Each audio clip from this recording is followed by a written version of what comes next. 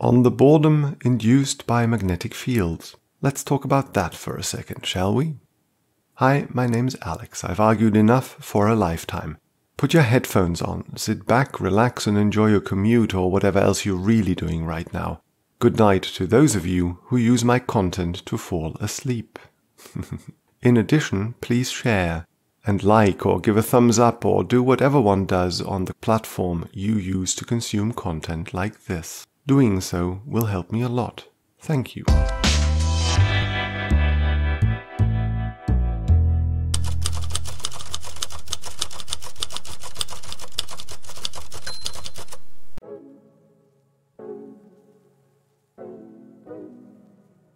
Yes, I'm supposed to be kind.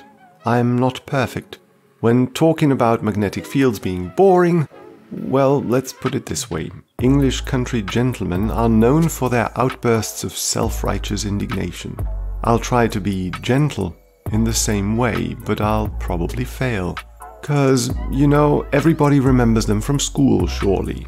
Those little pieces of iron on a surface that align in weird shapes when you put a magnet on them.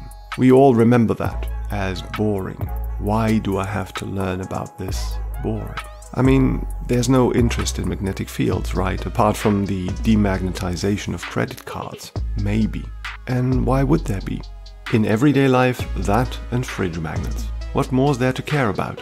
Even if we try to drum up a little sympathy for physics, and we most certainly can, we may fail.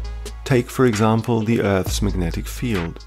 You know, forget the fridge, this is the whole friggin' planet.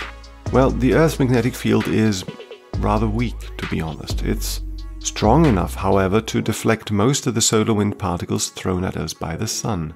Whatever enters the Earth's atmosphere creates a wonderful show on the night sky, aurora borealis. Without the deflection of the solar wind, Earth would look like Mars. We'd all be dead. You didn't see that one coming, right? No, but those magnetic fields are still rather abstract, passive constructs, you may say. The active part in all of this is played by the particles, by electrons and protons. If they'd hit us, we'd be dead.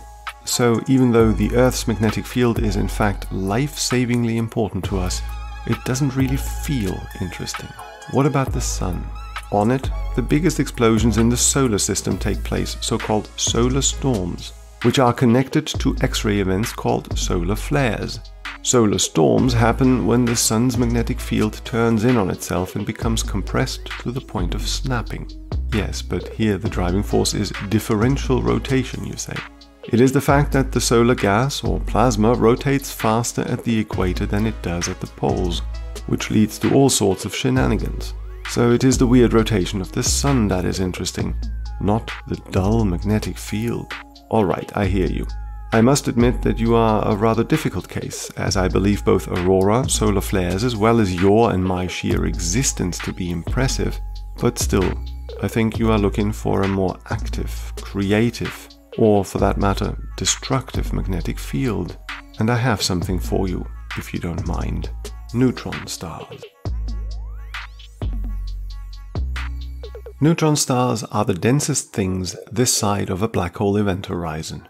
Their size is comparable to that of a small city, around 10 to 20 kilometers in diameter, while having a larger mass than the Sun. They consist almost entirely of neutrons and are protected from further collapse by quantum physical effects, balancing out the immense force of gravity.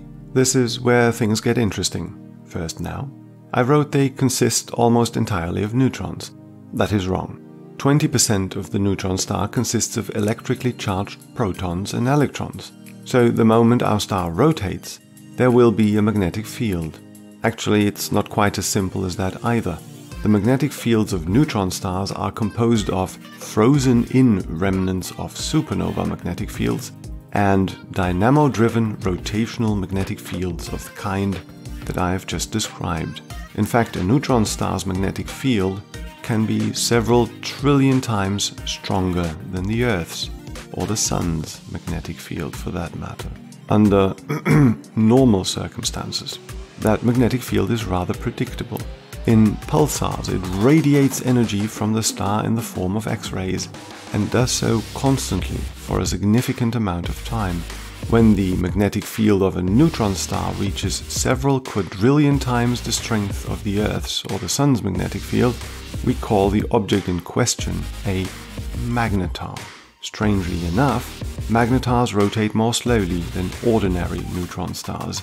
Their magnetic fields are dominated by the supernova leftover component and stay the way they are due to superconduction inside the star, probably. It's all a bit fuzzy and not well understood. Quite frankly, magnetars and their magnetic fields are the most boring thing you will encounter in the whole universe. And I'm not facetious at all now. Your attitude has definitely not made me facetious at this point. Let me give you an example in order to summarize. SGR 1806-20, as it is called, is the closest magnetar we know of.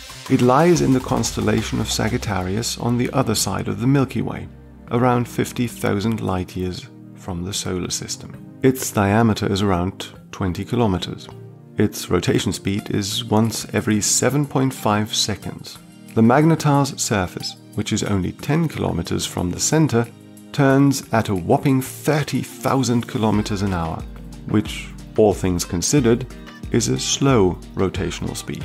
Together with the frozen-in component, the magnetic field of SGR 1806-20 then becomes 10000000000 Tesla.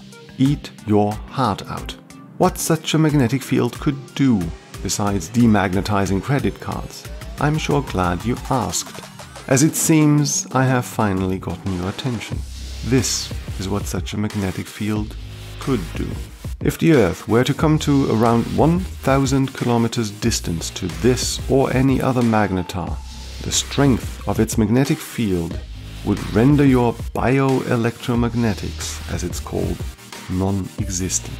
The atoms in your body would break down and you as a person would dissolve into a slush of subatomic particles, a demagnetized human, if you will.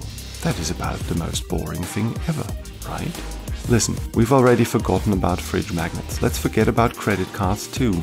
Nature is not boring. She is awesome the way she is, and a lot of her is conducted by electromagnetic fields.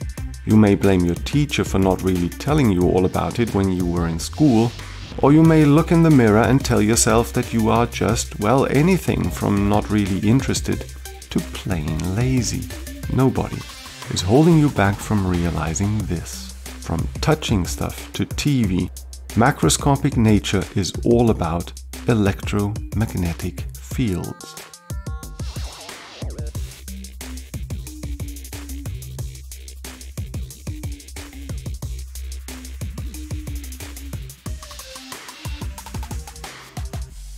Thanks for staying with me to the end. Join me on socials and YouTube, or check out kindnessthroughnowledge.com to book a presentation. Pip pip and toodaloo.